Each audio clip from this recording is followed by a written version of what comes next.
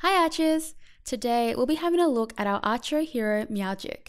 Right off the bat, I can tell you Meowgik is definitely the cutest character in the game, and in this video, I'll be guiding you through the best abilities and items, pros and cons, best and strongest weapon, as well as a quick overview of his general damage, all specifically for Meowgik, and conclude if he's worth 1,800 gems. I do already have a video of Meowgik released with more specific damage numbers in comparison to Helix. I will leave that in the description box below if you're interested.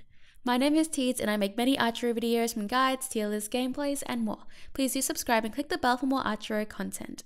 Let me preface this by saying that this is all based on my experience, research, and opinion. In the end, you may or may not agree with me.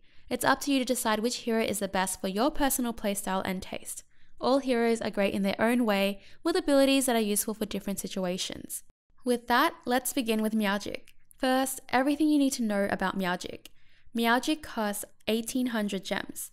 This makes Meowgik a free hero, meaning you don't have to spend real money on Meowgik. Meowgik's special ability Meow Spirit is unique and is not based off any other ability in Archero. Similar to the Sword Strike abilities, but it is not based on it. Meowgik has a chance of summoning an auto-attacking kitty when attacking enemies. These kitties are like homing missiles. They will try their best to follow the target, sometimes it can miss. The cats focus on one target, and if it hits that target, it will disperse. If there's no target or there are monsters in the way to the target, it can deal damage to all monsters in its path and not disperse. From my research and calculations, it roughly has a 33% chance of spawning, which would mean it's 1 in 3 attacks. What I found is that Meow Spirit is not based off attacks on enemies, rather it's based off attacks that you throw. So the more attacks you throw, even if it's just hitting a wall, the higher the chance of spawning a spirit. Meow Spirit is based off base damage, including the weapon's modifier. So for example, the Death Scythe has the highest weapon modifier, meaning the cats would deal more damage. Meow Spirit deals your current damage multiplied by 2.95 or increased by 295%, which is nearly triple the damage of your current damage value. Meowgik's cats act like another basic attack or another arrow. Meowgik's universal stat grants plus 50 attack and 4% attack to all heroes at level 20 and level 60. Meowgik's personal stats grant 5% dodge and increase healing effect at level 40 and 60. Now let's have a quick overview of Meowgik's damage.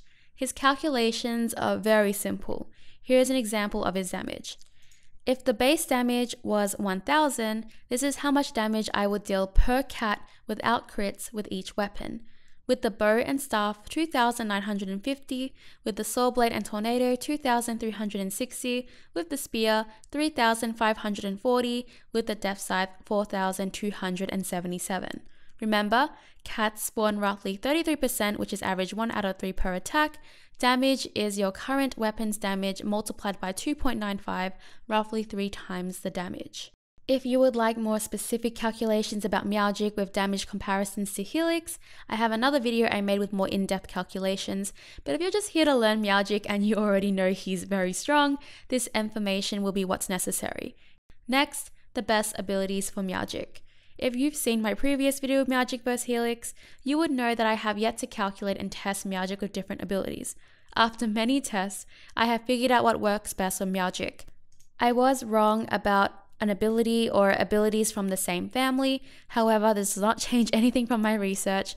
Meowgik is still stronger than Helix in my opinion. I am not going to include all the numbers with these abilities as it's pretty straightforward and I tested out so many abilities that it would just make this video extremely long and maybe a little boring. So here's what I found with the relevant abilities. The cats do not apply any elemental effects. The cat's damage does decrease with multi-shot just as arrow's damage decrease. However, the extra arrow does seem to increase Meowgik's cats. Attack boosts increase the cat's damage. Attack speed items increase the cat's spawn rate. Front arrow decreases the damage, but does not seem to increase the cat's. This one I am still testing. It does still benefit Meowgik's damage in general, so I would not steer clear away from this high tier ability. Crit boosts do apply to the cats. The cat's crit damage will be almost triple the crit damage of your current crit value. So for example, I was using the level 40 staff and I dealt 4,647 crit on an enemy. And then my cats also dealt a crit on the next shot, and they dealt 13,708 damage. It was pretty crazy. And now the ability that I was incorrect about is the diagonal arrows, rear arrows, and just from the multiple arrow family.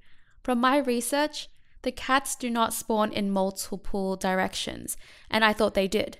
They will always only spawn on the target that your character is focusing on. But I did some further testing, and it seems that the extra arrows contribute to increasing the cat spawn rate. So the more arrows, the higher the spawn. Here is a small sample of what I'm talking about.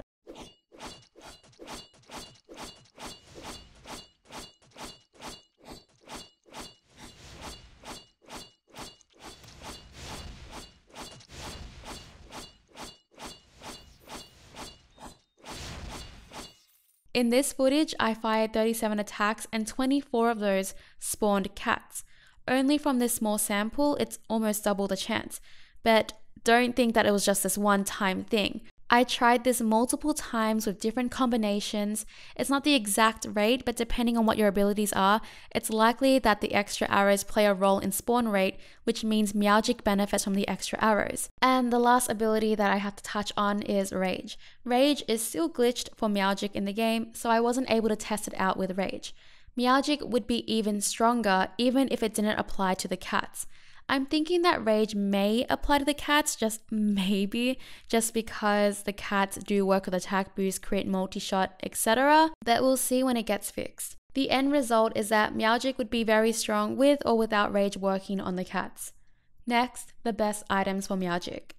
I'm a huge advocate for play what you love to use the most, but in my opinion, Meowgik works best with full dodge build, so Vessel Dexterity, 2 Serpent Rings, and Agile Locket.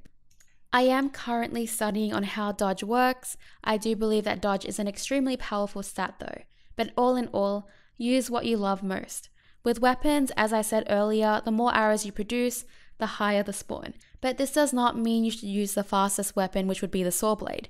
Again, use what you love, but in my opinion, Meowgik pairs up very well with Spear and Staff.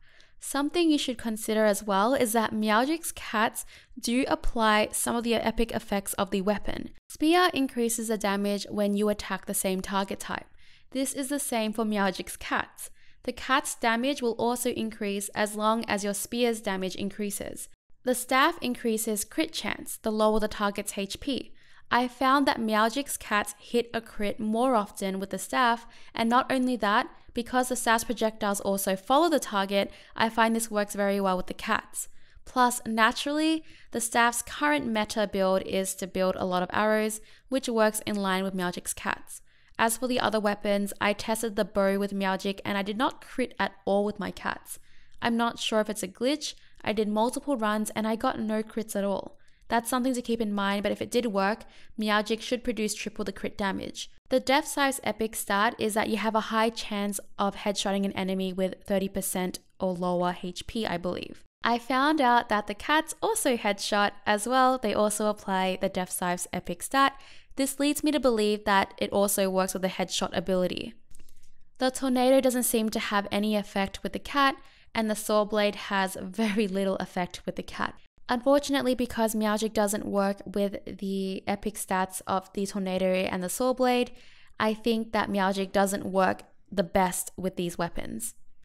I was very surprised when I found out that the cats applied the epic effects of the weapon. That makes Meowgik even stronger, and I didn't even think that was possible. And last but not least, the pros and cons. The pros of Meowgik has positive interactions with a lot of the high to mid tier abilities. Special ability is extremely strong. The 5% dodge is a high tier stat. Cats go through walls and can deal damage to other targets in its path. Cats apply epic weapon effects.